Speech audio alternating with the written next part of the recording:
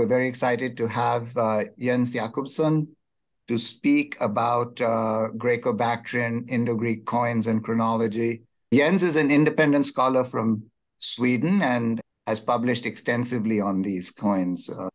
Very much. I'm just going to say that the title I chose, An Introduction to Greco-Bactrian and Indo-Greek History and Coinage, it's a bit wide. What was I thinking?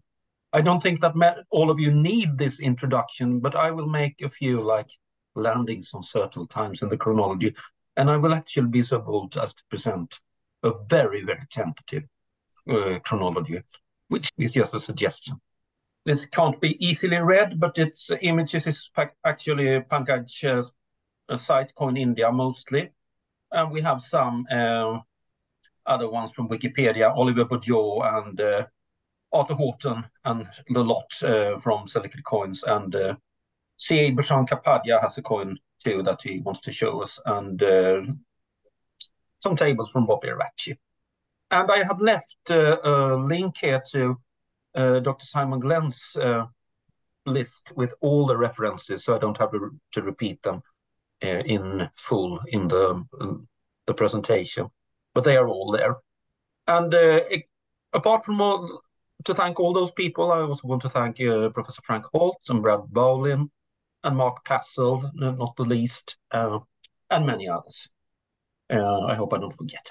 This is the chronology that I very, very tentatively am trying to discuss. And you see that I start Bactria's coinage from 246 BC, and I started with a king called Diodotus I, and then the second, and then the third king, who is a bit controversial, but which I have published some papers about.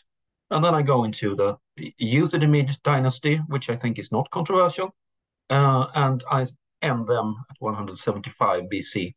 And then I go on to the Middle Kings, which I discussed in my last. And then I'm going to talk a little bit about Eucrates. And I'm also going to show some Indo-Greek kings, but I will wait with that. I was given the great honor of contributing to the Routledge volume in 2019, and edited by Rachel Maas, which is it is the standard volume really, except that it's not a coin catalog, of course. But and there I wrote about the independence of Bactria, and I tried to date it. I repeated my numismatical arguments from 2010, which was in the Numismatic Chronicle, but I also added some analysis of the sources, and I found that it was fully possible to say that Diodotus I, he seceded from the Seleucids in 246 or 5 BC, when there was a catastrophic war between the Seleucids and the Ptolemies, and the Seleucid Empire was almost annihilated. And it was at that time, as I see it, that Diodotus may have seceded, and he did that in that case. Well, overnight is a strong word, but quite quickly. The established idea has always to be that the coins issued under the name of Antiochus in Bactria, with the typical diodotive thundering Zeus, that they belong to semi-independent period. But I have discussed that at length in my 2010 paper, which is available for free online since long, so it could be read. And I'm not going to go too much into detail about how to interpret Justin and Strabo and Polyaenos and the Adolis inscription. The latter two are quite unknown, but they both say that when this war began, the Seleucid Empire bordered on India, which I interpret to mean that, Bactria borders on India, so Bactria was in the Seleucid Empire before the war, to simplify it very, very much. But I also went into some length into talking about the coins of Antiochus I and Antiochus II in Bactria, and my opinion is that for the early Seleucid coins, which are not dated and don't have any epithets or so, it's not very easy to realize if a coin is a coin of Antiochus I, he died in 261 BC, is a coin issued before or after his death, because many mints issued posthumous coins, and I think that that was the case in Bactria as well. Previously, we have simply had the assumption that when he died and Antiochus II became king, well, then they made a new start at the Bactrian mints and started minting coins of Antiochus II immediately. But there's really no proof for that because we don't know. They might well have continued for several years to issue coins of Antiochus I, who was quite popular in the East. He had probably been there as a joint regent, and his coins were widely imitated in Sogdiana and such places, so we simply don't know. And that means that we cannot say that the scarcity of coins of Antiochus II is proof that Antiochus II, the rule of Antiochus II was interrupted by Deodatus. He may have ruled until he died in 246 BC, but his own coins may not have been issued there, just like many other mints issued coins of his popular father. It's a complicated question, to say the least. But this is a very boring page. This merely repeats the arguments that I used in my 2010 paper, which say that the Antiochus coins with thundering Zeus and a portrait that is perhaps of Deodatus I were later than those it's issued in the name of Deodatus I. And we have, it's rather strong numismatic evidence. We have a bronze mule between an obverse of Antiochus II, and a reverse naming Deodatus. And the thing is here that probably this obverse, which was from a gold state, it was just lying around when Deodatus became king, and they said that, but we don't have any obverse ready at the moment, so we can simply use this old one, the Seleucid, in 246, if I'm correct. We have no similarities between coins of Antiochus II, his lifetime coinage with Apollon, real Seleucid coins, and the Antiochus coins. On the other hand, they are closely linked to the first coins of the later king, Euthydemus I. They share 3 monograms and they share very similar portraits. And we also have die. We also have boards with both of these coins where the Antiochus coins are more worn, which is an indication, if not forcing, that they are less worn. The Antiochus coins were less worn, which is an indication, if not forcing, that they were younger. And we also have a worn die link, which is very, very special. And the worn die link means that we have a coin in the name of Deodatus with a die, and then we have the same die, but it's more worn, and thus later with an Antiochus tetradrachm. And this tarries very badly with the idea that the Antiochus coins were earlier. They were later because, well, dies wear out.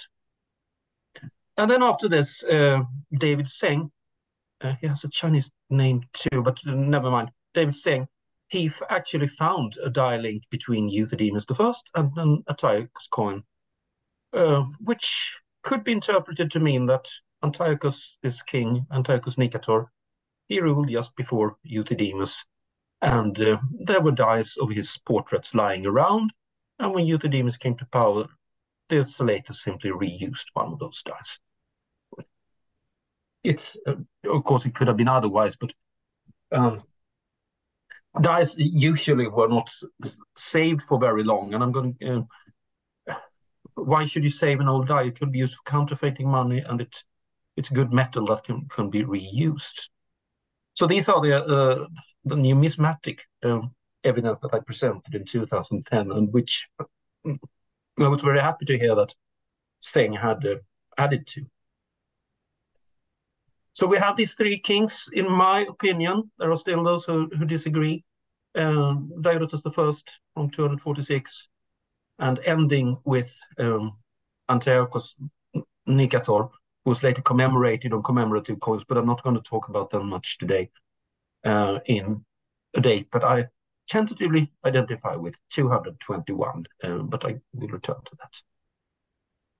Olivier Baudot, he has made a dissertation. It is here. And he's critical of this idea He is a student of Boppiaracci, and I have, of course, contradicted Boppiaracci. Boppiaracci was actually wise enough not to go into this matter very deeply. He simply called these coins diadotic coins, or coins of Diodotus the first and second. But what he found, and I think that is a very good example of numismatic research, was that there were two portrait types in the Diadorid dynasty. And we see one of them to the left. And of course, we see one of them to the right. And both these types were issued in the name of Antiochus and Diodotus, if I understand things correctly. You can see how different they are when it comes to hair. It's just simply two different designs. And we can also perhaps make some assumptions about age. It's not, well, possible. We can do that. But as far as I know, to the best of my understanding, Olivier Bidot means that, well, there are two portrait types, and that means that there were two kings.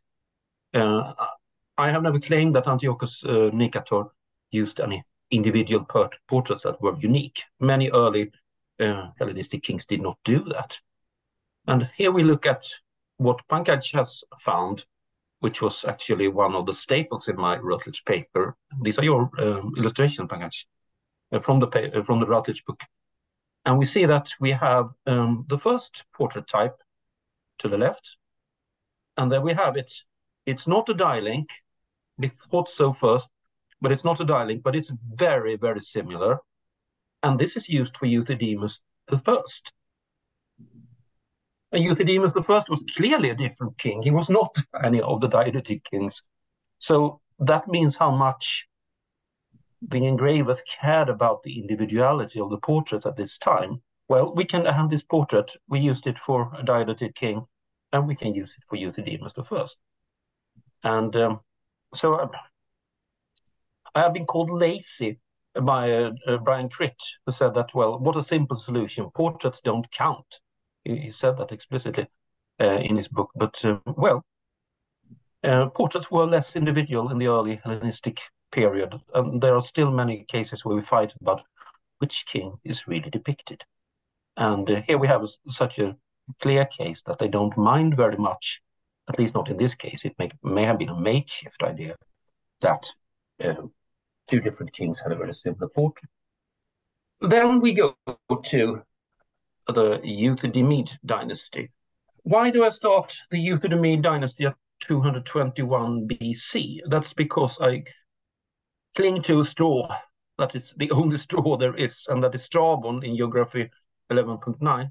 And it says that the kings of Syria and Media were fighting with each other when Euthydemus became king in Bactria. And Strabon's account is not very good here. But the kings of Syria and Media, there was only one king in Media in the 3rd century, and that was Molon, and he rebelled in 221. And this idea was given to me by Geoffrey D. Lerner, who wrote about it already in the 90s. But well, it's a straw that you can cling to. It's not at all certain, but well, what should we do? 230, 220, or try to set a date. It's apparently not very wrong in any way. And then I keep going with the three kings here. I don't date them individually for this purpose of this speech. Euthydemus the First issued far many more coins and ruled for a long time, apparently. Demetrius was his son, famous from Strabon and other ancient sources, and Canterbury Tales, I think also he is in Demetrius the Great, Lord of Ind. And Euthydemus II was in all likelihood his young son who ruled for a short time. And I have here ended their reign, which is also speculation, but somewhere we have to start with the start of the Indo-Greek era, which Joe Cribb and was it Falk and some others proved actually took place in 175 BC. So they synced it with a later calendar from the 1st century BC, which is a very interesting discovery as well. But I have simply made that, and it's a round number as well, so it fits reasonably well. 175 BC, and then we have the Indo-Greek era from that, because Indo-Greek Greek Hellenistic eras are always counted from the first year of a king of a dynasty. It's invariably so. It's so for the Seleucids, it's so for the Parthians, it's so for the Bithynians, it's so for the Cappadocians. They count from the first king. Not something they did themselves, but the first king, their ancestor, because it was status to have ruled to belong to an ancient dynasty that ruled for long.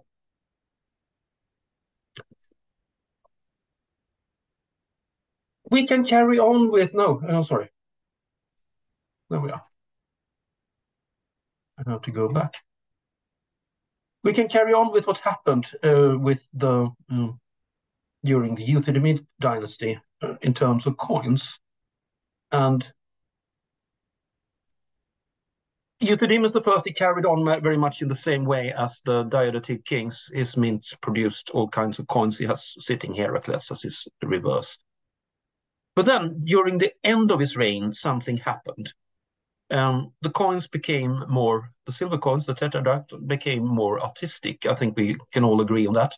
And they seem to depict him, which is not so illogical because he's had ruled for a long time, as an elderly man with a heavy jowl.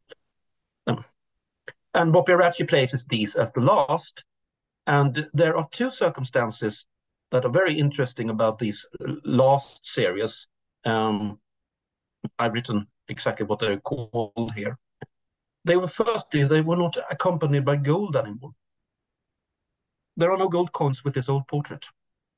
And secondly, there are imitations by the people living in Sogdiana, who were saying, which are based on Euthydemus's coins. And they are not, to the best of my knowledge, never based on this old type of portrait.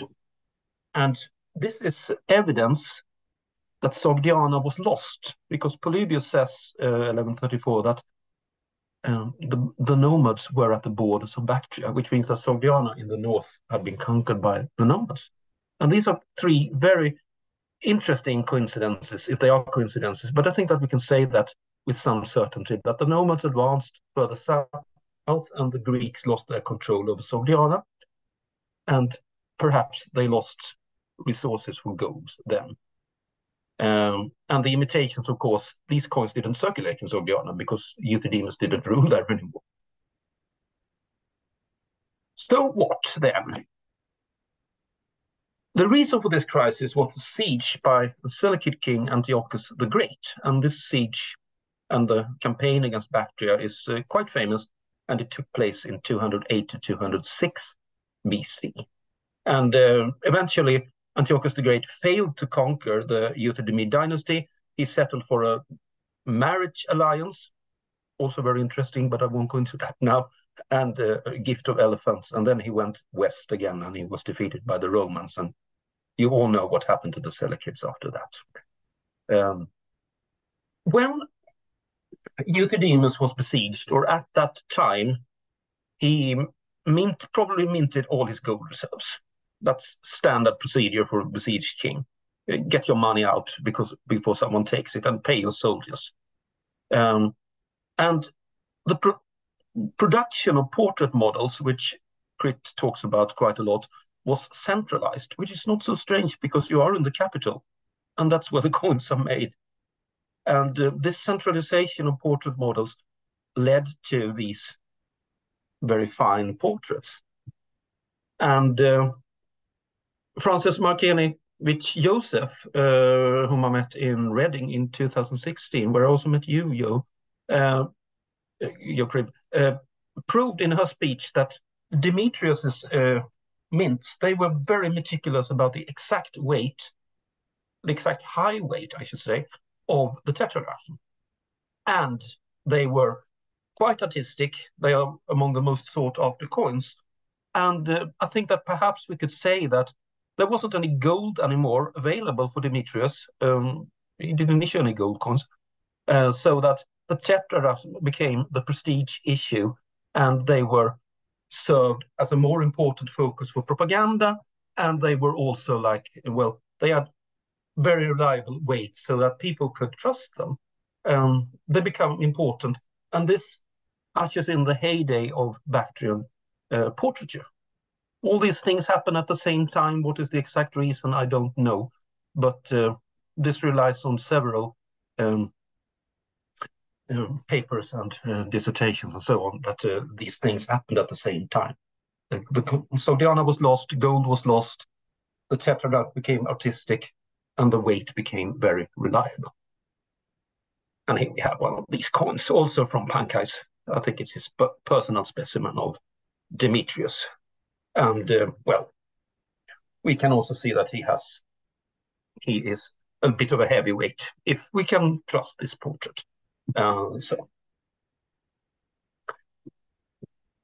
it's at least a more individual coinage than before. If it's realistic, well, we can talk about that some other time.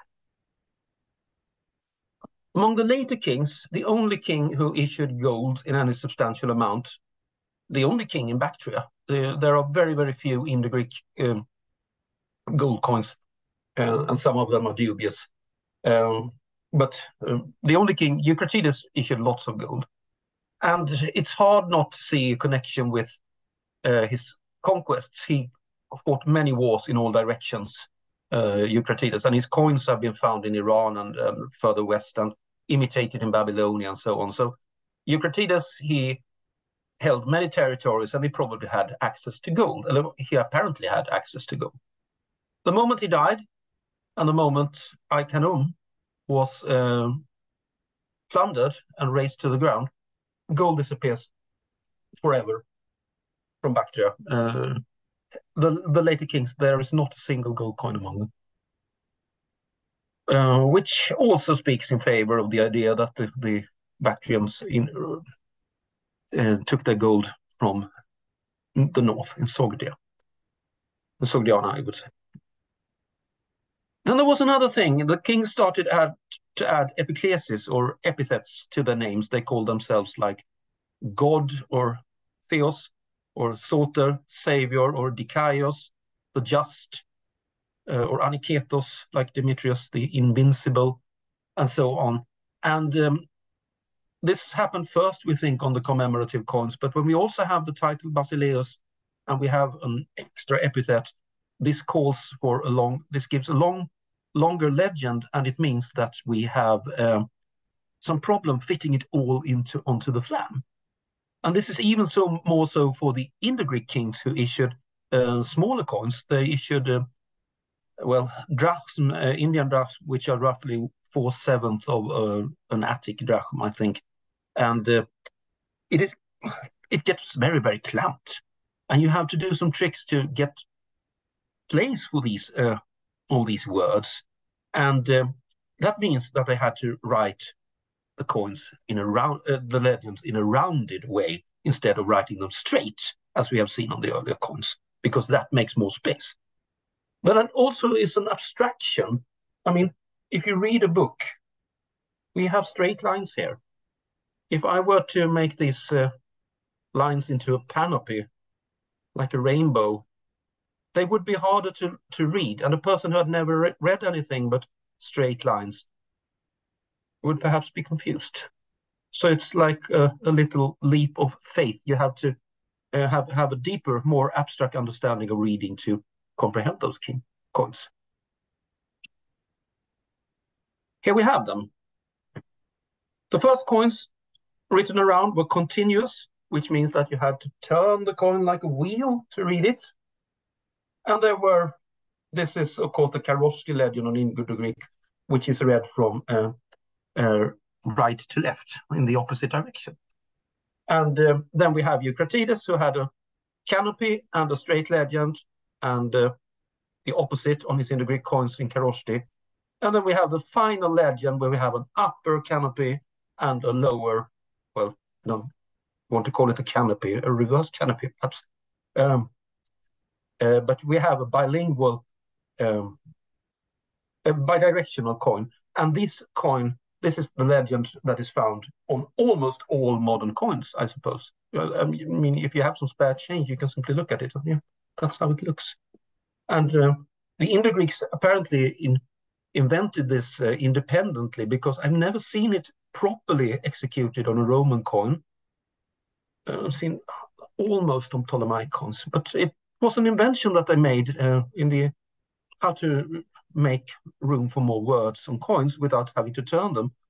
And at some later time, this invention was made again. It's the most advanced script in the world at this time on coins. And this is also used for dating, of course, because the bidirectional coins were later. Now we will have a very, very small moment for audience participation here. We have 3 objects here. The first of them is a gold stater of Eucrates the Great, and we see this panoply legend here. And then we have the Eucratidian medal. It weighs 169 grams, and it's in France, in the Louvre Museum. The French coin cabinet, I think it is. And this one weighs about, 10 grams or something. This one weighs 169 grams. And it's the same portrait, and the reverse is also the same. And then we have the Barberini ivory, which is a consular triptych. It's made of marble, and it was made somewhere along 500 AD. We don't know which emperor it belongs to. And I was thinking that we should do a little game of odd one out here. One of these 3 doesn't fit with the others. And you are so welcome to give your suggestions about which one doesn't fit. The gold stater, the medal, the ivory. I mean, obviously the obvious answer is the marble, but given that you're asking the question, it has to be one of the other 2. Pancake is, of course, completely right. The marble ivory is different from the other ones, which are both made at a mint. But you can think differently. And why did I take this one away? Because the Byzantine Barberini ivory and the Eucratides medal, 169 grams, they are prestige objects. They are not everyday objects. A gold coin is not an everyday object, but you know what I mean. They are diplomatic gifts or similar. Each specimen of these were produced by the court individually and given to a certain person, a diplomat, foreign ruler, a general, or something like that. But the Eucratides gold stater is a coin. Its production is technically similar to the Eucratidian, but its function, I say I phrased myself wrong here. Its function, the Eucratidian's function, is more similar to the Barberini ivory. This is something that the court gave to somebody for a specific reason, or celebration of a war won or something like that. So these 2 are quite, they serve the same function in a way, even if they are made with very different techniques. There is, of course, not an absolute wrong or right here, apparently, but it's some food for thought. The Eucratidian's reverse has been re-engraved from a straight arrangement, and we have the re-engraving somewhere here. And it has been very badly done. It was originally in a straight line, but the letters got cramped. And when Bopieracci realized this and understood this, he researched this medal, he thought that,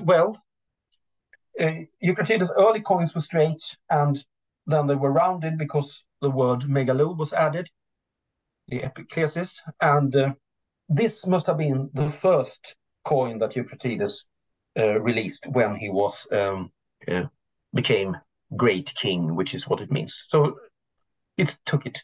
And as this monogram, as another monogram, also appeared on his Indian coins, because Eucratides made conquests in India. Then Boppiaracci made the conclusion that Eucratides had conquered India in circa 162 BC.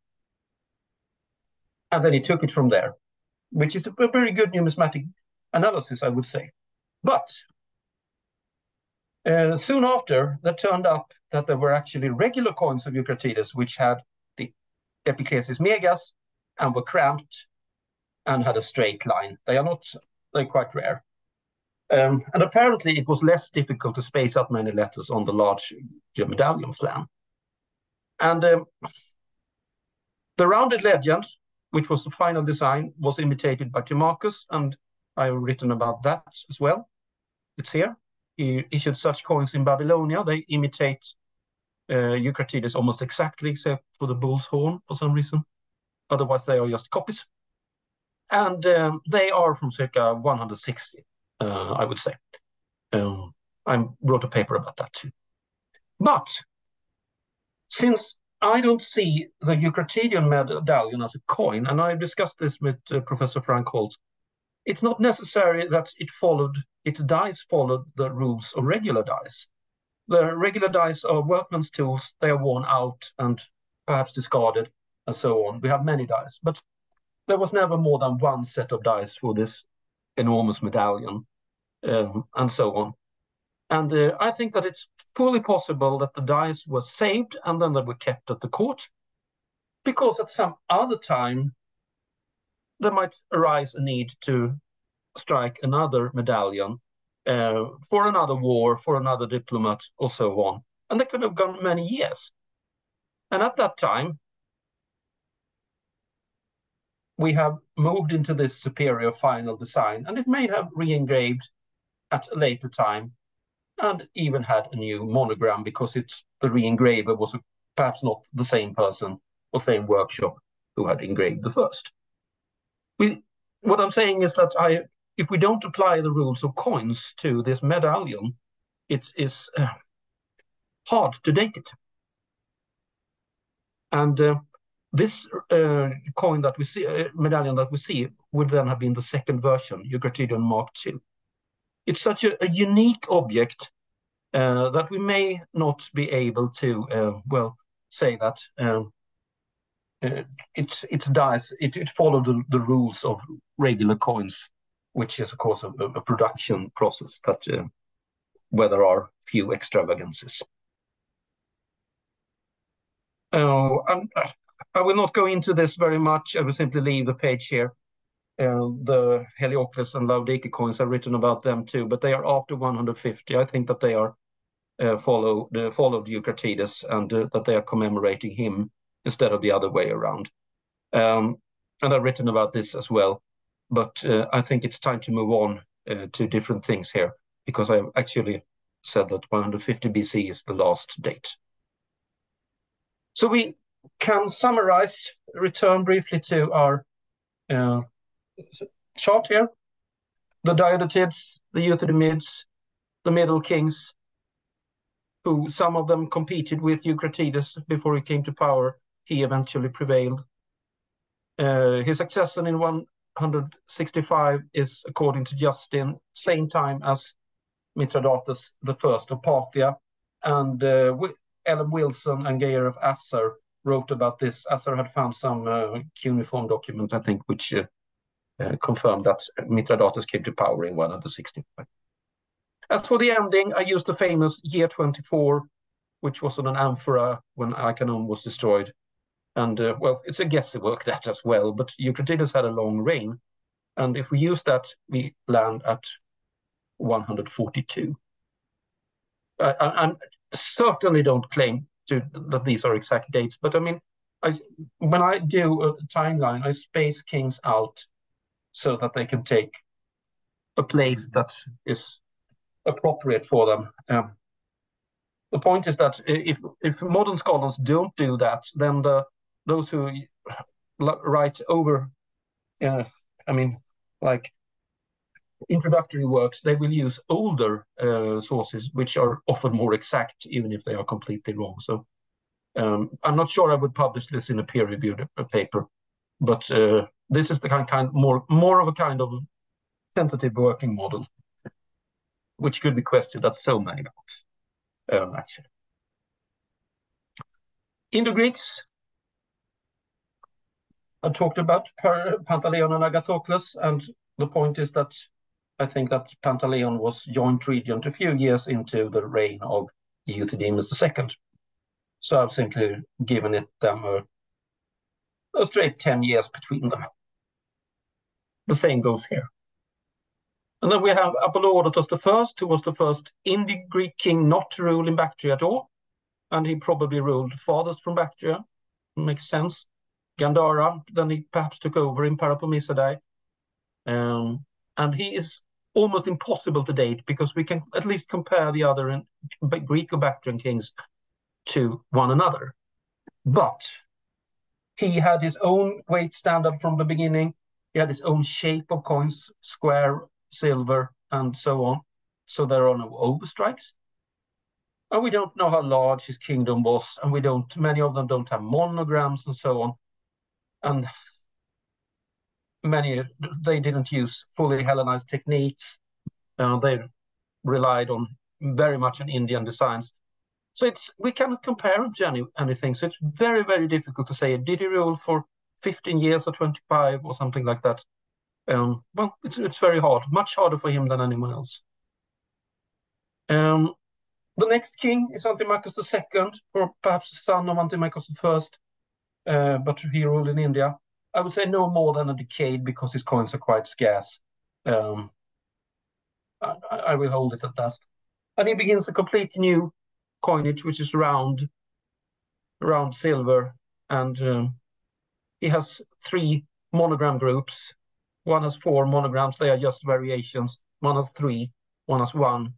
And Menander, on his earliest coins, inherits 1 from each group, which means that possibly that these 3 groups existed at the same time. And what can we make out of that? Well, we can say that he had perhaps 3 workshops.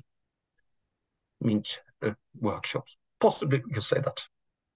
And then we have Eucratides, and Eucratides goes into India at some point during his reign, and he issues rare silver, but lots of bronzes. But some of these bronzes will be posthumous. And they have a bidirectional legend, but not exactly like Menander had.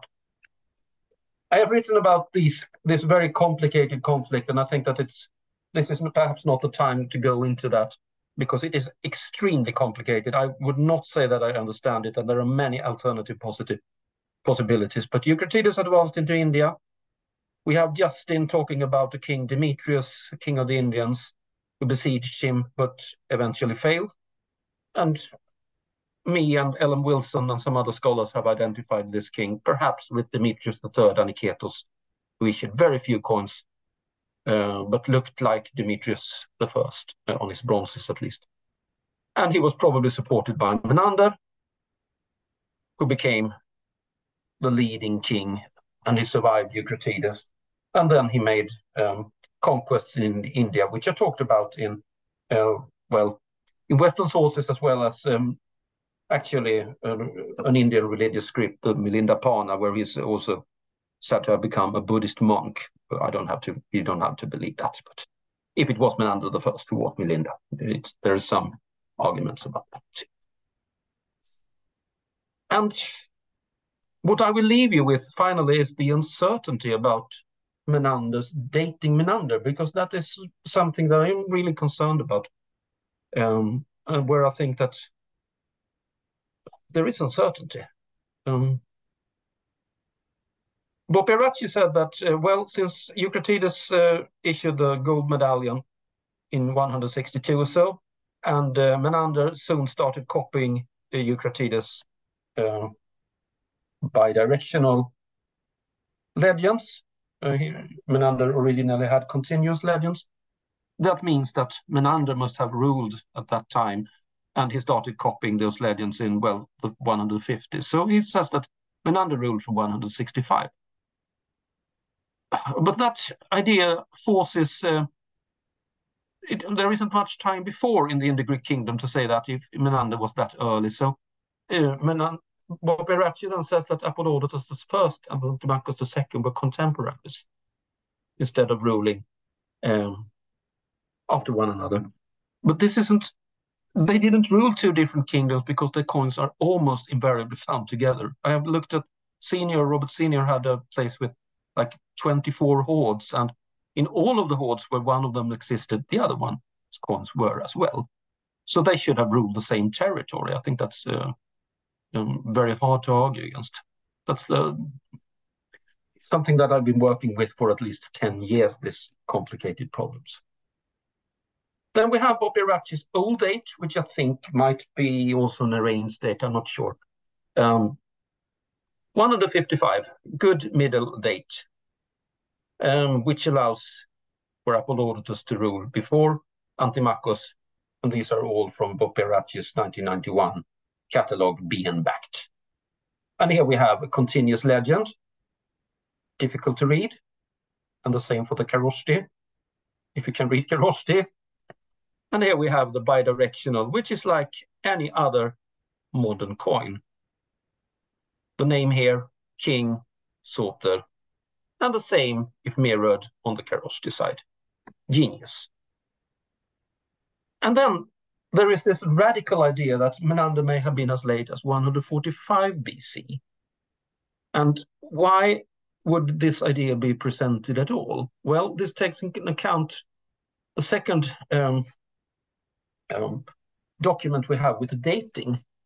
And it's a dating of King Antimachus. And we have a date, the third actually. We have a dating Bactrian tax receipt with Antimachus I ruling in year 4. So year 30, it can't be Antimachus I. It has to be Antimachus II.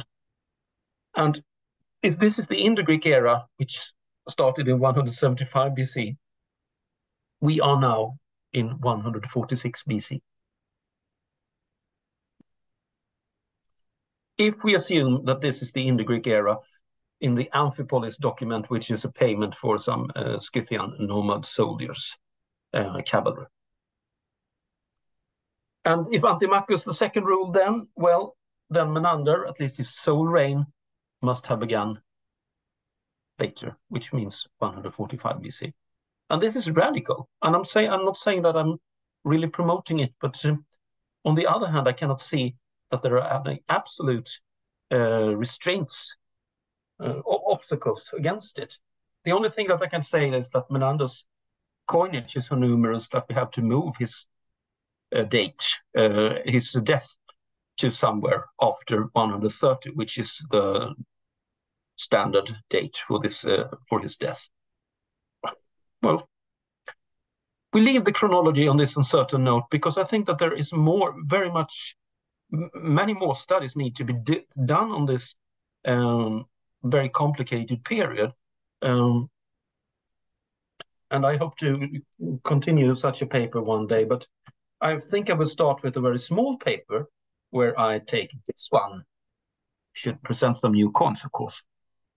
This is the good C.A. Bushan-Kapadia, who is a very keen numismatist, and he has found another overstrike of Menander over Zoilus I, who was a later king and who ruled at the later period, at the last period of this very confused conflict.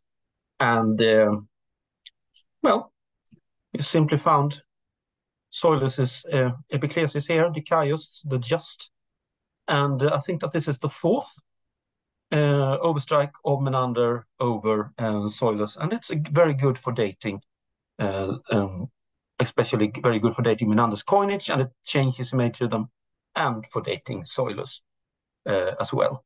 So I hope that I will publish this along with another overstrike of the same type that C.A. Bushan-Kapadia found. And a little curiosity here. This is Menander's very famous Attic tetradrachm. He issued some of those, and it's from your site, Pankaj. Do you own that coin? Yes, I do. Yes, that's fantastic. I don't know how many there are. Less than 10, I suppose. It's really fantastic. But this design is a contamination. We can see on the early coins of Menander that Athena, who's standing here, she holds Medusa's head, and she holds it on an upstretched arm because she is, it petrifies enemies. And so you can hold it up and they will be petrified, flying enemies and so on, demons and whatever she was fighting. But a shield, this is a heavy Macedonian shield, or Greek shield, I should say. That's not something that you hold on an outstretched arm. It doesn't do the least good. You hold it at an angle, which when Menander changed Athena's attire from the Medusa head to the shield, the first coins held the shield in a realistic angle, like you should hold a shield. But this coin holds it just like the Medusa head. And why? Well, it's obviously because there are, as we have said, 3 words in the legend. And this is the old-fashioned method with straight letters. So we have Basileus Sotros here, and we have a very thin Athena, and she holds a shield all the way up so we can fit the name below the shield. And this is a contamination. I have seen almost upraised shields in the West, but not this high. And this should mean that the pose in question was actually created for this coin to fit with this extraordinary design, old-fashioned. Why Menander's engravers choose that, I don't know. We could have made a rounded. We did that on other coins. I think that this coin could be safely placed as the first series of all the coins that have Athena with raised shield, which are Menander's later coins. And this is a bit of a parallel case to the Eucratidian and how we can discuss how it affected the design of the legends of Eucratides. But that's a very small observation. I don't know if it's worth publishing or something. Still, it's rather funny to see this very, very slim Athena holding a shield up at an impossible angle, just so that we can have the legend in the old-fashioned way, even though there are 3 words. So Jens, I'd like to thank you again very much for this very, very interesting presentation.